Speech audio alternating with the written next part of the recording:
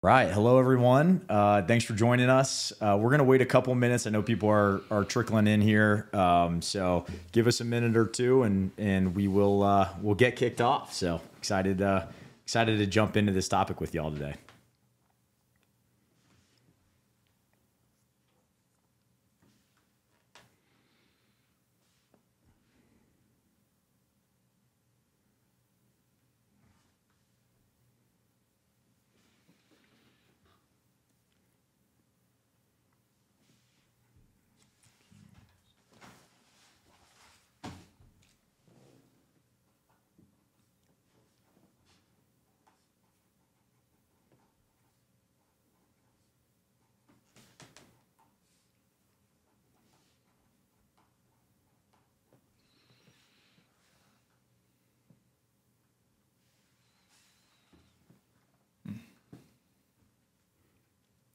All right, I think we should. I think we can go ahead and get kicked off. I'm sure people will trickle in still, but yeah, thank you all for joining us today. Excited to talk about AI agents with you all. So if you haven't met me, my name is Ryan Francis. I'm the president here and one of the partners here at Launchpad Lab. Background is I used to be a developer. Tend to focus a little bit more on technology strategy these days. Personally, very passionate about AI. You know, the last couple of years, really since ChatGPT came out back in 2022, I was actually looking at, when it came out. It's been basically exactly 2 years. What's that? Okay, switching the camera. Can people see us? Okay. Are we good? I think we're good, right? I think she's saying just stop sharing. This is why we do it live. There we go. How's that? All right. Anyway, long story short, 2 years ago, ChatGPT came out, and I think for me personally, it definitely was a wake up moment of okay, we're in the AI age, and I think for Ryan here, it might have been a little bit earlier than that. I know you've been involved in generative AI for over 10 years. 12 years. 2013. I joined a company called Narrative Science, which I think at the time was the only generative AI company in the world. So I kind of joke and say that I was the first generative AI salesperson in the world. I can't really prove or disprove that statement, but it certainly gives me some credibility, I think, in conversations when I say it. But yeah, no, it's been quite a journey. And I think 2022 is really kind of the big tipping point when all this work in AI finally became highly useful to many, many people. So I think that's what we're going to talk about today. Yeah. So, and I think it's very rare to find someone that has over a decade of experience in the generative AI world. I think for most of us, maybe 2-3 years. And most of the experts that I talk to, they have less than 5 years experience. There's not a lot of people that have been in this space for over 10 years. So I think you have a lot to offer on just kind of your perspective, having been involved in generative AI for like over 10 years. I'd love to maybe just start off, Ryan, with, introduce yourself, maybe talk about your journey, starting with Narrative Science, into Salesforce. Maybe we start there.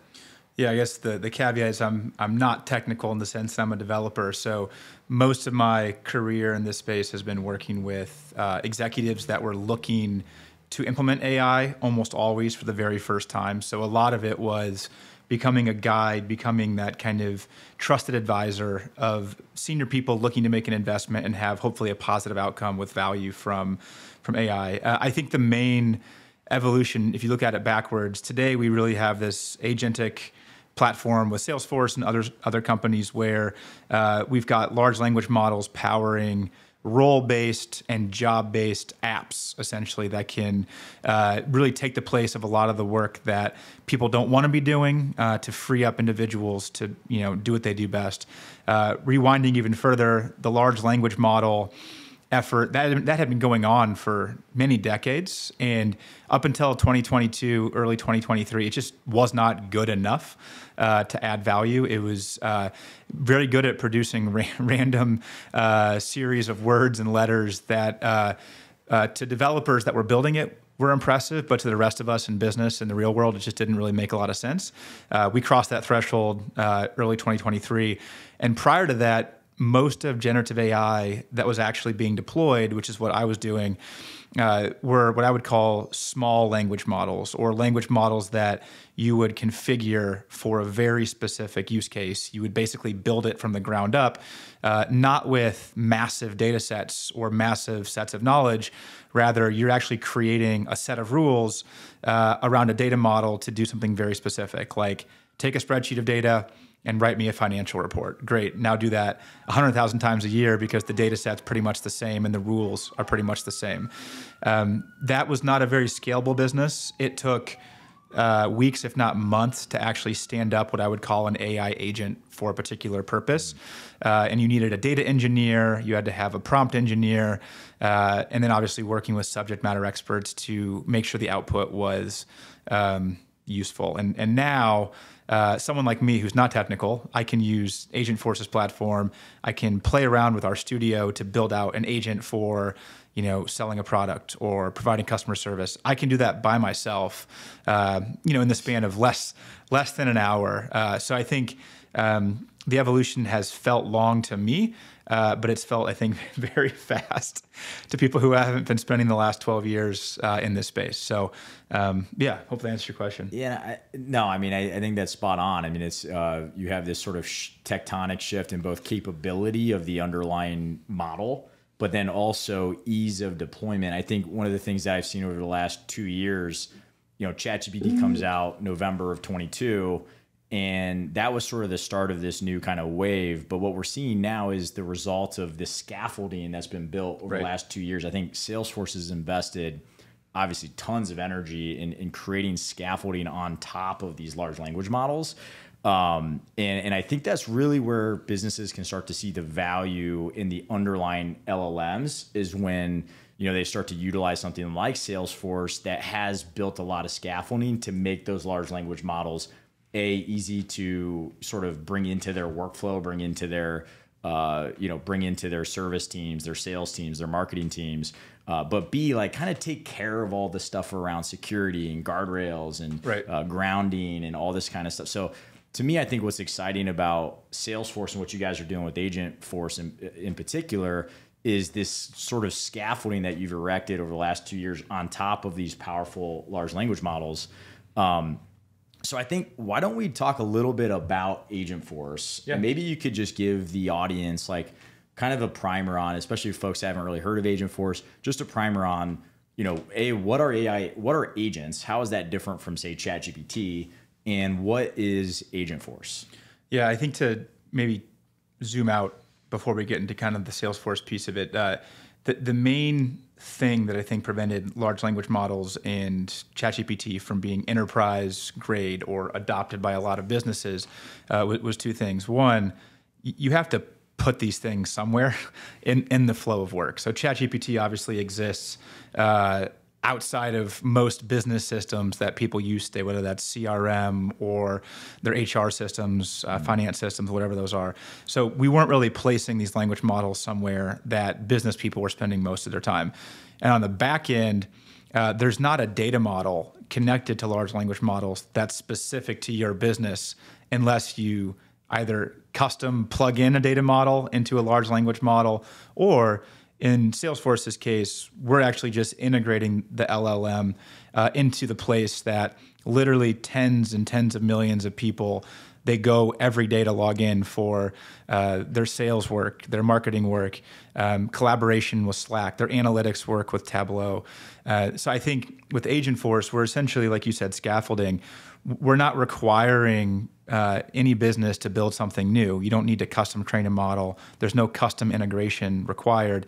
We're just plugging it in pretty much everywhere so that the jobs that people use Salesforce products to do day in, day out, you can now augment a whole bunch of the tasks that I would say most of the time people don't want to do anyway. You can now automate and augment that work using Agentforce. So these are purpose-built, purpose-configured agents that all of our clients can set up inside of Salesforce, where the large language model all of the compliance standards like SOC 2 and all the different regulatory standards, all of that is built in. So if you've already signed, a security agreement where you've signed off on Salesforce's security protocols, there's not like another layer you have to sign off on to use Agentforce. It's already meeting all of those standards. So in the most boring way, we've basically figured out all the plumbing, all the regulatory, all the legal stuff, the integration points, so that our clients don't have to. So large language models are powering every Agentforce capability that we're coming to market with. Yeah, and I think probably one of the questions, for me as a business owner, when I look at through my own lens as a business owner of, am I going to release, say, a customer-facing agent? I think one of the concerns I hear and would have myself in that lens is, is this agent going to be good enough to represent my brand? Is it going to be good enough to give my customers a good experience? I think we've all probably had experiences with chatbots at this point that have been subpar. I mean, certainly the chatbots pre-GPT were pretty bad. Those rule-based kind of chatbots where you're just like, if you're on the phone, you're just hitting 0 1,000 times, or if you're on the chat, you're like, let me talk to a human. I think it'd be interesting to talk a little bit about, like, do we think we've reached a level of quality here where these agents can deliver a great experience in a customer-facing capacity? I don't know if you want to share any thoughts on that. I definitely have some thoughts on it as well, but. Yeah, I think you should spend most of the time talking about this because you're the technical person that understands the under the hood. But no, I think the one thing I would just state before you jump in, you have to ask yourself, like, what are you comparing to? If you're comparing it to old school chatbots, no question. Obviously, that hurdle is pretty low to jump over. If you're comparing, will a AI agent have higher quality at scale than a person or a team of people? I think you have to just define the problem you're looking to solve, because people don't scale well. Training individuals to follow your brand and represent your brand at scale, that's very difficult. I mean, you've got good support people, you've got bad support people, you've got really good call center, contact center reps, you've got people who aren't as good. I think the one thing with the AI agent is when you get it to a level of quality that you believe is good, that is the quality that every single experience that you will give your customers, it's consistent at scale. Yeah. So I think that's the bar we have to get over. But as far as technically speaking, I think you should jump into that. Yeah, no, that's fair. And I think what I've seen with these deployments in the past with, I would say pre-Agentforce, because a lot of folks were trying to do these chatbots early on before the scaffolding really existed that Agentforce is providing now. But what I saw a lot of times was these agents not really having the same knowledge, information, context that a human would have performing that same role. And so one of the things I think is important to keep in mind when you're trying to deploy let's just use like customer service as an example. You're trying to deploy a service agent.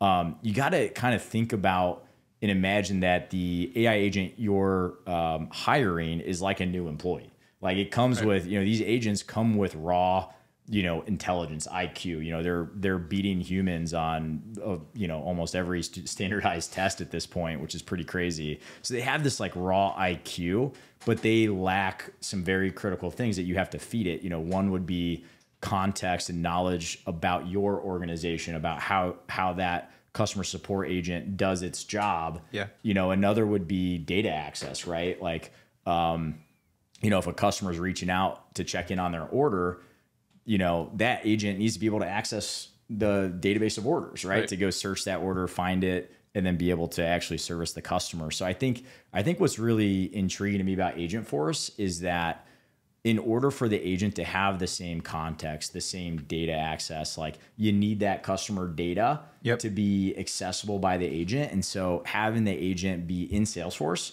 accessing that Salesforce data, I think is a pretty game-changing architecture to enable like actually good service experiences and other, other type of agent experiences like sales, for example, as well. But so, and we could probably talk a little bit more about like some of the challenges that come in when doing that technically. But I guess like Ryan, I'd be kind of curious to hear too from you on, when you think about the sort of the raw the raw underlying capability. Just kind of for you personally, like, do you have more, would you say people in general have more or less confidence in it than you do?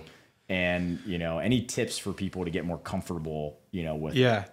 I think for me, the confidence level that our client base in the market, it's rapidly accelerating, because normally when companies like Salesforce launch a product, there'll be kind of like a multiple month lag where we announce something and we say, hey, within 3 months you can start testing it, or, you know, the release will be next quarter.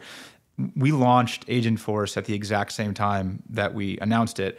At Dreamforce, I think we had 10,000 agents built, or 10,000 people building agents. So the best way to gain confidence in my mind is just go build it. Go build one yourself, and you'll see for yourself how good these things are, and how easy it is using Salesforce to spin these things up. You can do it for free, meaning if you have the version of Salesforce that is the enterprise grade version, we don't charge for you to go in and actually build out agents yourself. So I guess that's one thing, is don't take my word for it. I can't tell you exactly how your company should use agents. Every company is a bit different, but if your business has not started building out proof of concepts already, then you're probably behind. But if you want to get that confidence, and honestly just figure out maybe where there are gaps, because if there are use cases that aren't good fits for Agentforce today, my guess is it's likely due to either you've not loaded or connected the right data into the data cloud infrastructure, or potentially it's a use case that's fairly high risk, meaning something in banking or something in healthcare, you know, something in government where you're interacting with people around their taxes and how much money they get back. Anywhere where someone's really going to have a high leverage moment with an agent, just a different level of obviously testing and trust needs to go into that. But there is hundreds of use cases today that you could investigate and start launching that don't kind of fit that mold of a high risk type use case. Yeah, I actually have a slide. I just pulled this up because you're talking about sort of what are some of the criteria you got to think about when you're trying to figure out where do we start with this? Where's a good place within the company to maybe put some AI and drive some value? So, you know, at Launchpad, we have a framework that we use. We've been using this the last couple of years as we've been doing these AI projects. And it's really a 4-step process. And the start of it is this like work selection process. How do you have all this work happening in your business and you're trying to augment that work with AI? Where do you start? How do you pick the right work for the AI to tackle? And I think within that work selection, there's really like kind of 6, I mean, there's a variety of criteria, but 6 key criteria that we found you sort of have to look at and assess to figure out, is it a good case for AI or maybe not a good case?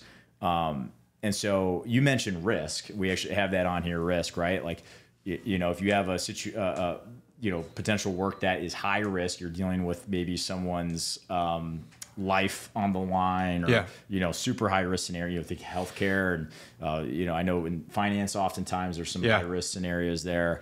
But I think outside of risk, there's, you know, the first thing that you have to look at, I think, is like complexity. So we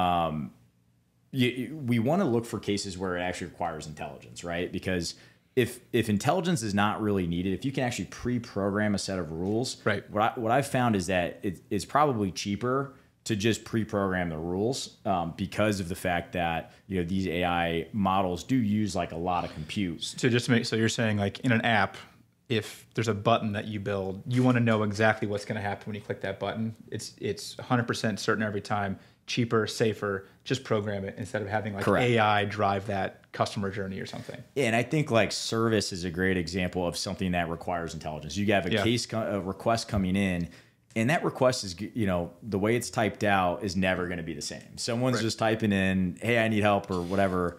And so you need intelligence to process that request, to understand what they're asking in the context of what they're asking.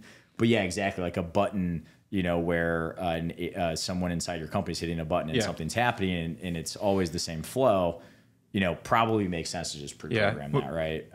When I saw this slide the first time, I think the way I interpreted it, kind of when I, again, zoom out, if it's a good case for AI and you're saying it's a bad case for AI on the right-hand side, to me, I read, the right-hand side is still good for a human. So like this is how you should be looking at. So it's like if it's a good case for AI or it's a bad case if it's bad for AI today, that means leave that work to humans. But when I do talk to executives, and this to me this is like a CEO level conversation because they're having to think about how do we transform our company over the next 5-10 years when you can take all this work that our company does and you can bundle together all the work AI can do into agents, whether that's one agent with multiple skills or many different agents that have their own kind of discrete skills. There's a whole bunch of work that we're just going to say, let the AI agents do it because you know how much it's going to cost. It's probably a transaction type fee per transaction for each kind of experience with AI. So from a finance perspective, you know exactly how much that work's going to cost you. Right. And as that work goes up over time, the model of that is it's actually probably going to get cheaper over time. Yeah. Right. Because competing models and all the different data centers that Elon and others are building. Moore's law, right? Yeah. So the cost of that capital is going to be coming lower and lower. But there's almost always going to be work that we should be thinking of as human work. Yeah. Especially today, because I think this is a very futuristic part of the conversation. But I love this criteria and this framework because I think it's a good way for people to think about what should we leave today for people, but where should we be hyper aggressive in just finding tasks that we can kind of hand over to AI agents. Yeah. And I think this intelligence one is the reason I put this in here is that I think a lot of people think, okay, the AI is going to take the stuff that doesn't require intelligence, but I would actually argue that, if you have stuff that really doesn't require any intelligence, you probably should just pre-program that. It'll be cheaper for you. It'll be more consistent. It's not a probabilistic system. It's just a rule-based. And so you actually do want to look for the things that require intelligence, but you're looking for within that, you're also looking at the things that are more task size. So not necessarily having an AI agent go perform a whole project for you, right? But more so like a multi-step. A task would be, in the case of service, a case comes in, we need to resolve the case. That's a task. Resolve the case is a task, right? Versus a project might be go figure out how to grow the business 10% or something.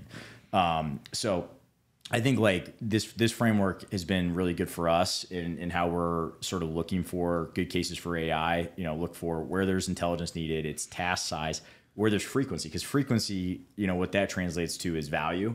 Like if you have this thing happening a lot, you have a lot of cases coming in every month, and you can take a lot of those cases off your team's plate. That's going to have a lot of value, right? Same with the time consuming, the duration of it. So yeah, I mean, as it relates to the service agent, I think that's why Agentforce probably was, I'm speaking for you a little bit here, but why you guys launched maybe the service agent first is such a good candidate for this because, complexity is high. You need intelligence. The tasks, it is task size stuff. You're dealing with cases, right?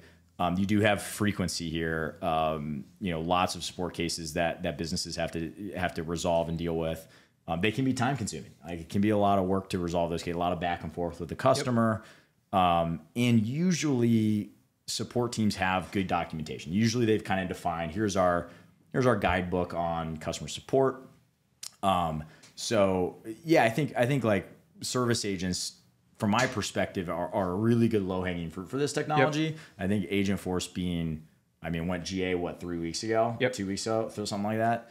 It's a really great time to jump into this and build out a service agent with Salesforce. Yeah. I think the principles of what a good use case are to start with haven't changed in the 12 years that I've been doing this. High volume of repetitive tasks is one, but also where do you have a lot of people doing the same thing over and over and over and over again? Yeah, exactly. Because if you can free them up, what you find is the best people will start to take on more work, or they'll take on more complex work. And if you free them up from the stuff they don't want to do, burnout goes down, quality of work goes up, creativity goes up. You find out, hey, let's actually run this process differently because I've had time and energy to actually think about the process instead of just doing the same thing over and over and over again. I'd also say that companies that sell a lot of the same thing or a lot of products in the same homogenous category, those are good examples. Like if you sell cars or real estate or insurance, the amount of variability across your client base is going to be a lot lower than a business that sells hundreds of different products across dozens of different categories, right? Because it's hard to build one agent, even using large language models, that can handle so much complexity and do it for every category that you operate in. So I think those are just some principles of how to identify a good use case. Yeah, for sure. Do we want to, Larry was saying we should show our face on camera. I feel like we have a podcast where we've got, a producer in the background. This is new to Ryan and I. So Larry's saying show our face. Show our faces. Okay. People don't want to see our faces, Ryan. Yeah. Maybe your face. So I think one topic that might be interesting for folks is, I know you spent the last couple of years at Tableau. Yeah. I think that, everyone's kind of heard of the service agent use case, but I think you and I have seen some more interesting use cases over the last couple of years, or more out of the box use cases, if you will. Yeah. Maybe talk about some of the things that you're seeing just in terms of data analytics and sort of the data analyst agent use case. Yeah. So I think, again, zooming out, if you look at the world of analytics, the best platforms, Tableau and others, at most they're able to get 30% of a business using their tools on any given day or week, right? And it's not because people don't care about data or they don't need data to do their job. Mainly it's because the interface that we give people, it's just not intuitive. There's a hurdle you have to cross to figure out, okay, how do I discover what's going on in this data set, or how do I interact with this visualization? They're not necessarily interfaces that are designed for, the executive or a manager, somebody on the front line, that's on the floor of a factory or a sales floor. Those tools aren't necessarily built for them. And so I think the big opportunity that agents provide in the insight world is, how do we give people information, and I use the word information, not data, in a form that is natural to them, that will just show up wherever they already spend their time, and do so in a way that will just make sense. So instead of asking people, hey, go learn more data skills, go learn how to use Tableau or take this training, we're actually saying, let's just make the systems easier. So I'm not saying make them dumber, but let's bring the machine that's giving all the insight, and let's bring the machine closer to the business user instead of asking the business user to learn or go somewhere they don't really want to go. So in our world, Tableau's always been on the forefront of investing in AI. I mean, they bought the company I was at, Narrative Science, 3 years ago. They've had very good natural language processing capabilities. They've launched Tableau Pulse. Where I think this is going, and Tableau Agent is now in the process of being released, is a couple of places. One, every aspect of Tableau will be composable and portable, meaning we call it headless BI. So in Tableau, you can prep data, you can load data, you can bring it into the interface, and then you can build a visualization. Maybe you're just someone who needs to view data, and you have to log into a spreadsheet, into a dashboard and see it, or maybe it's embedded somewhere that you already work.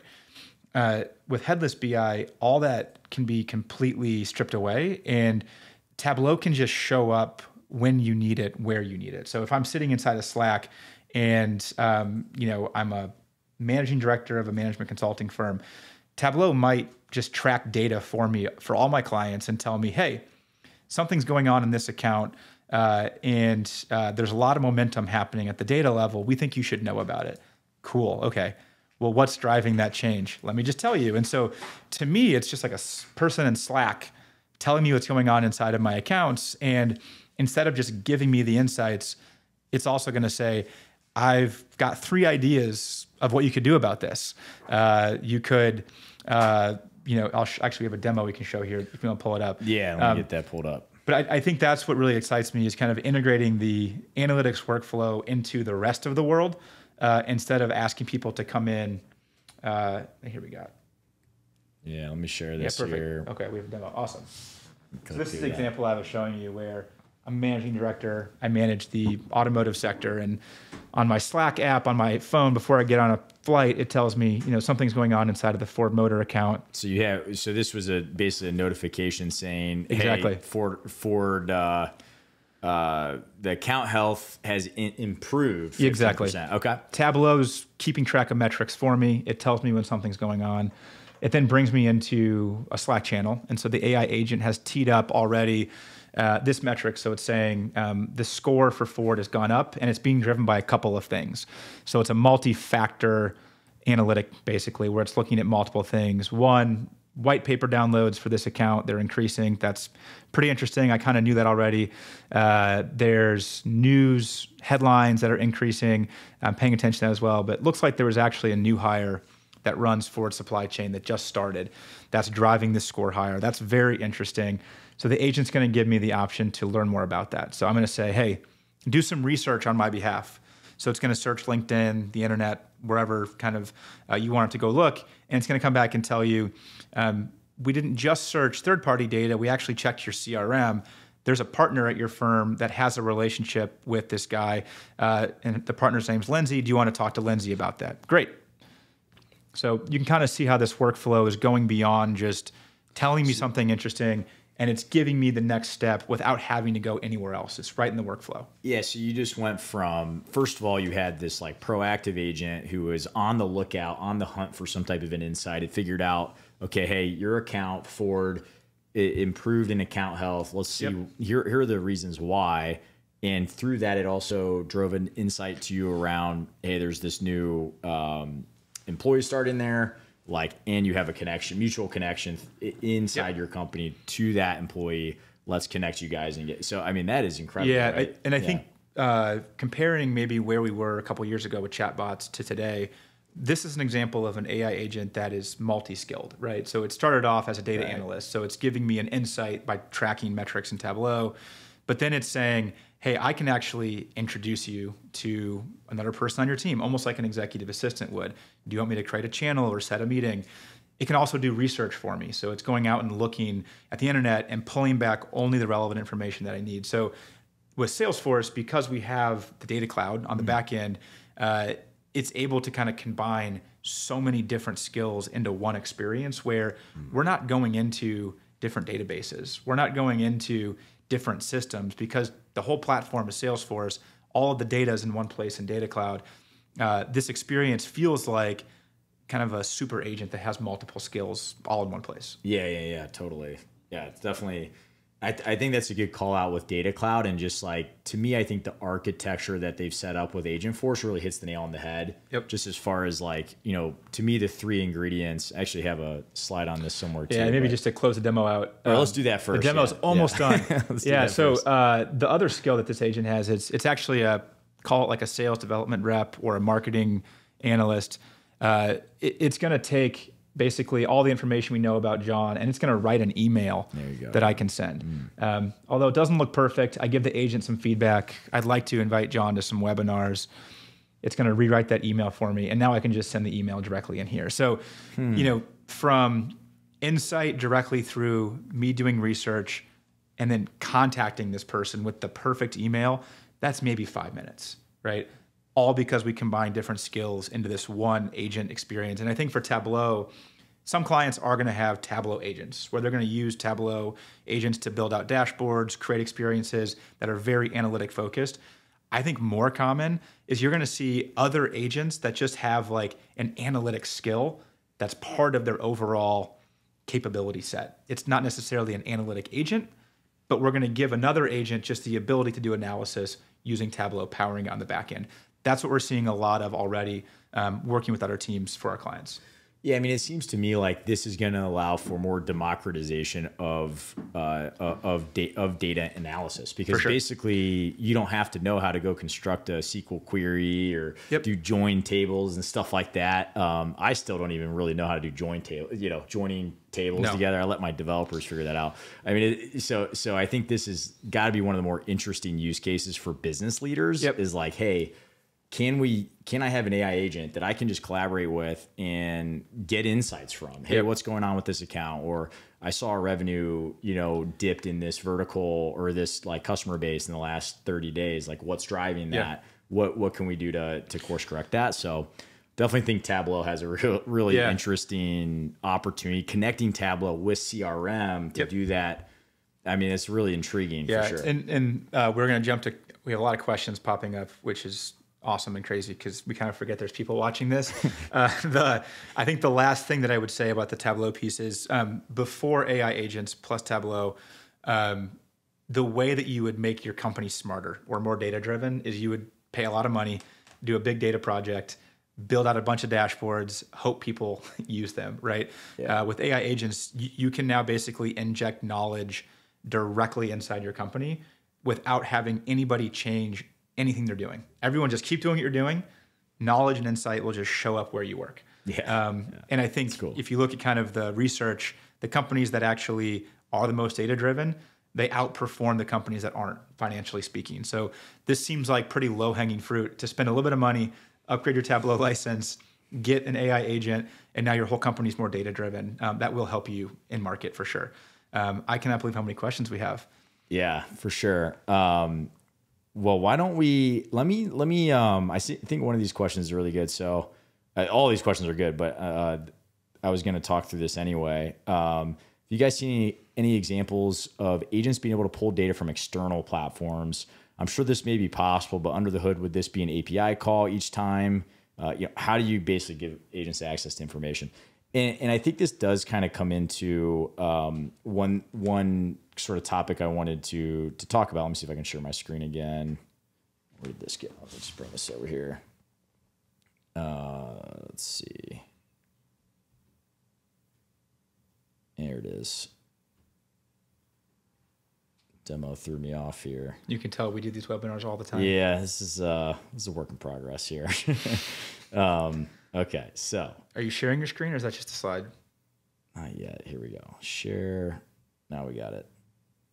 Okay, so drop back here. So this slide here, I think, is really critical. So when you, in order to make an AI agent that is actually successful, I think you've got to do these 3 steps and you've got to do them really well. And this question about data and data integration is really about giving it access. So I mentioned earlier, you have this, think about the AI agent as like, I just hired an employee. They have, maybe this employee is, you really like the talent of the individual, really intelligent, but now you got to train the employee. So you got to give it knowledge. You got to give it the sort of the context about here's how to go do your job. In the case of service, like that might be a CSR guidebook, right? Here's how you handle certain inquiries. Here's our best practices. This middle one, giving it access, this is really about giving that agent the ability to query data. And that data is probably a lot of it's going to be in Salesforce. But what I've seen so far with my clients is they almost always have data in other places. External data. Yes. And so his question was, how do you access that? Is it API or what's the? So what Agentforce did that's, I think, really smart is they created this concept of agent actions. It's a very flexible system. So what you can basically do is expose actions to the agent, give them a library of actions that the agent can take.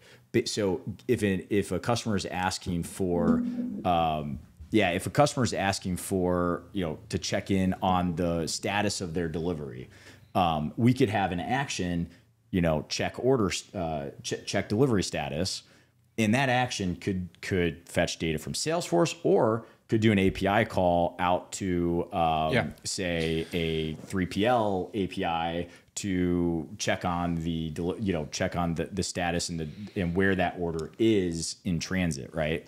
And so that actioning system, you can use flows in Salesforce, which flows are super powerful.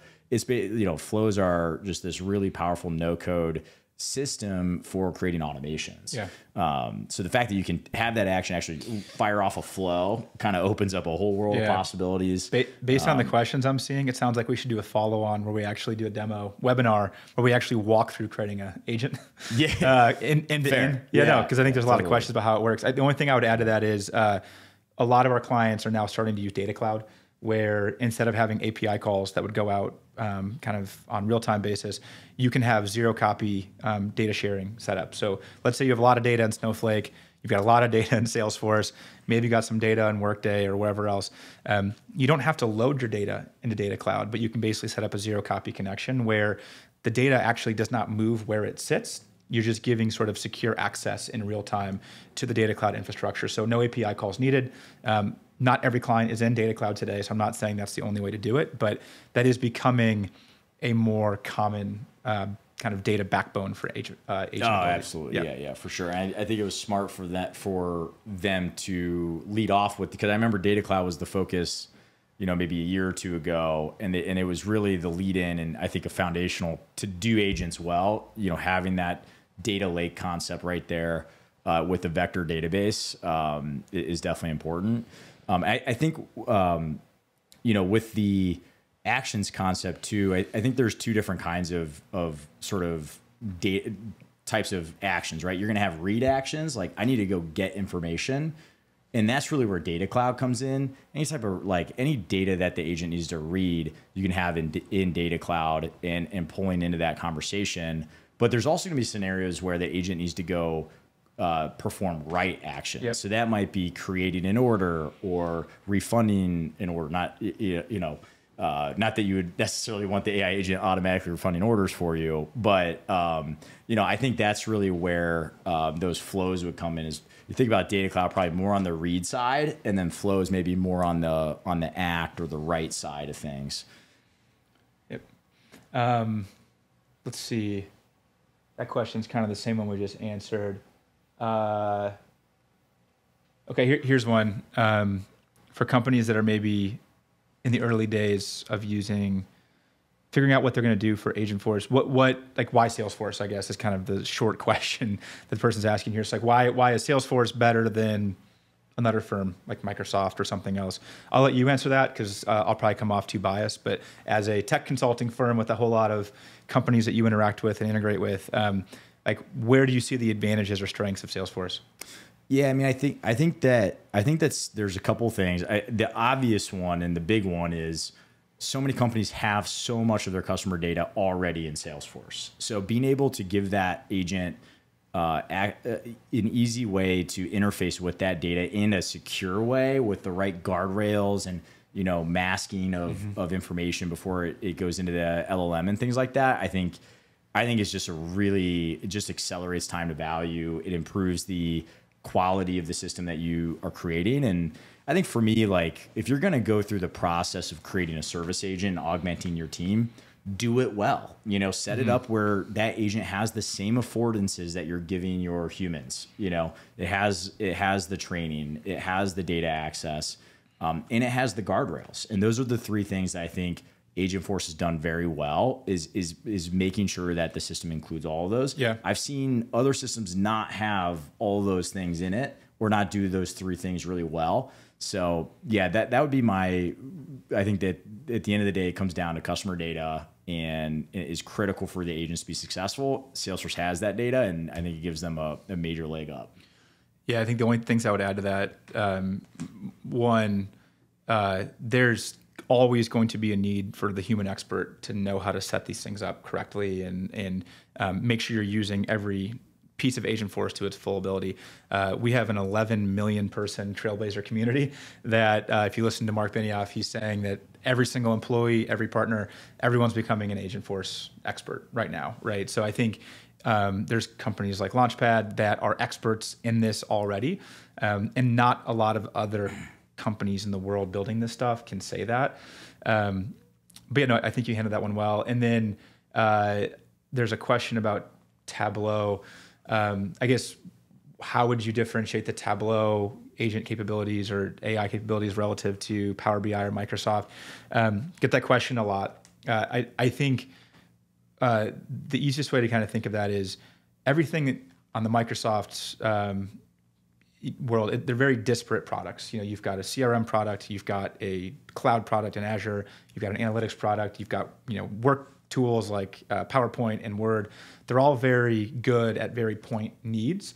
But if your company needs to kind of blend all these workflows together and instead of thinking of software as these separate, disparate things that you use for different purposes.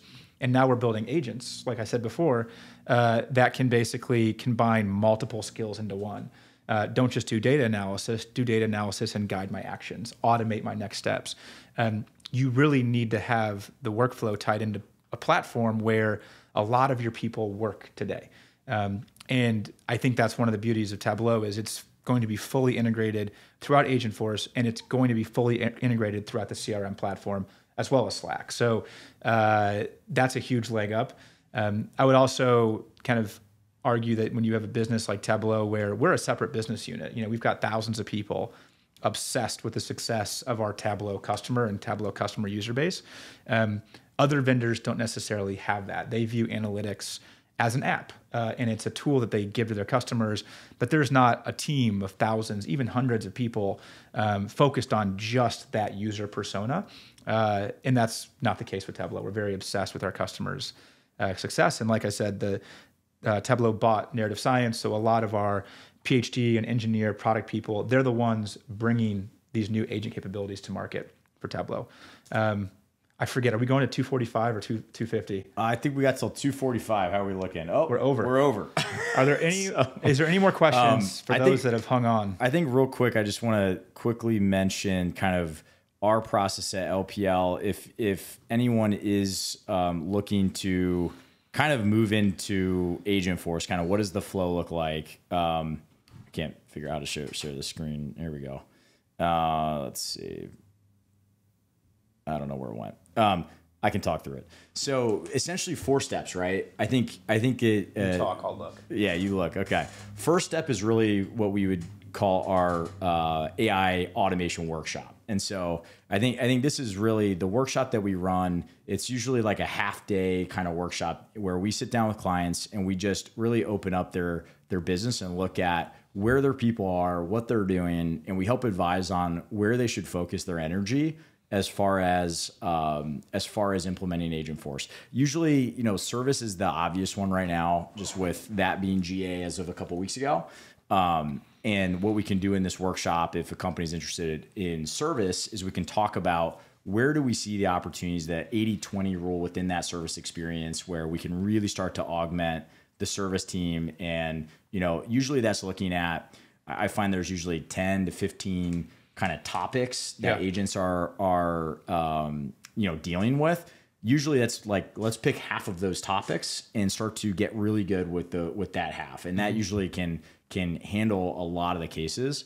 So what I really advise business owners and leaders on is you don't really have to jump right into implementation, right? Like what you want to do is start with a workshop, have a consulting firm like Launchpad, who can bring that outside perspective, look at your business kind of fresh with fresh eyes and suggest where to focus. And then from there, you can build a proof of concept. And the proof of concept can be pretty quick. I mean, we're doing these in 3 to 4 weeks. And through that proof of concept, you can really get a good sense of, okay, yeah, this is going to be really advantageous and it's going to really take a lot of and you can actually run various cases through it.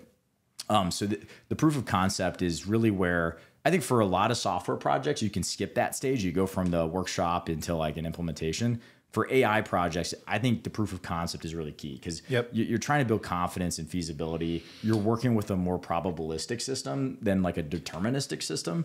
So I found that proof of concept to be a really good kind of starting point way of getting engaged. And with the agent builder that Salesforce has, it's pretty quick to get a POC stood up. The hardest part is just getting those like data sources connected, getting the knowledge sometimes explicitly written down if it's in people's heads, right? Or if it's all over the place. A lot of times companies don't have a unified knowledge experience yet.